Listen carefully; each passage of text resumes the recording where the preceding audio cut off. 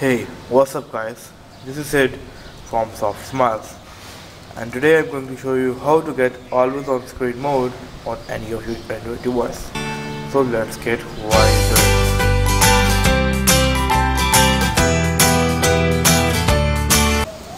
it. Just go to the Play Store, search Always on Display and install the application.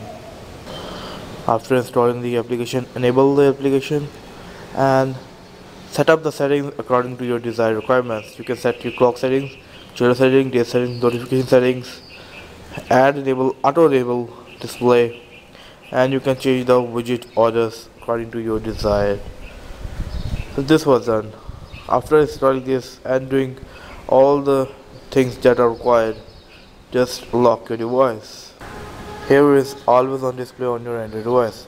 You can change the brightness settings from settings.